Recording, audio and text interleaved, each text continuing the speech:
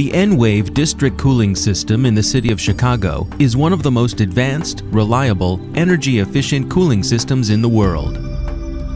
This integrated network of 5 interconnected plants provide over 105,000 tons of cooling capacity, serving 118 customers, totaling over 48 million square feet of space. By utilizing ice thermal storage, the system has reduced the district's peak utility demand by over 30 megawatts. By making ice at night, off-peak, the system helps balance the downtown utility load. This strategy also provides substantial cost savings, since utility rates are much lower at night during off-peak hours.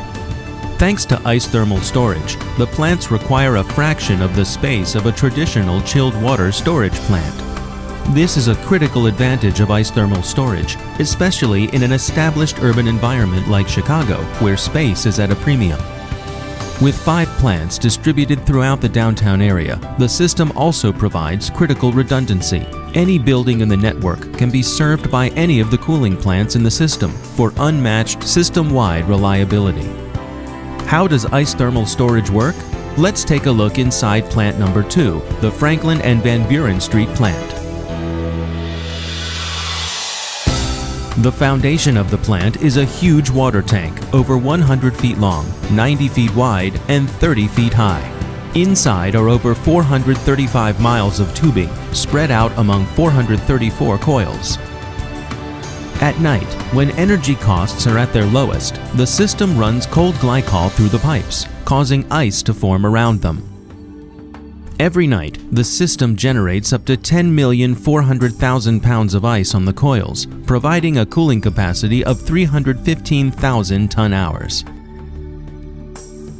During the day, warm water from buildings throughout Chicago's downtown district flows through the ice thermal storage unit. The ice stored on the coils cools this water to 34 degrees Fahrenheit, just above freezing, before sending it back to provide cooling. The system itself is brilliant in its simplicity.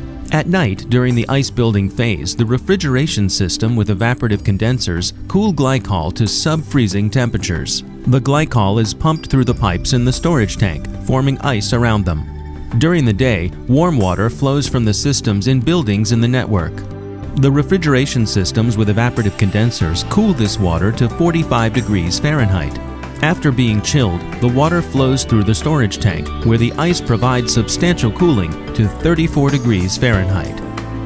With the water coming out of the system at such a low temperature, the entire network can utilize smaller pipes throughout, resulting in significantly reduced piping cost and pumping energy.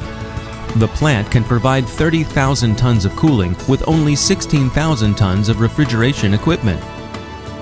It also means that buildings in the network can provide higher capacity cooling for their tenants, which helps keep the district competitive in today's demanding high-tech environment.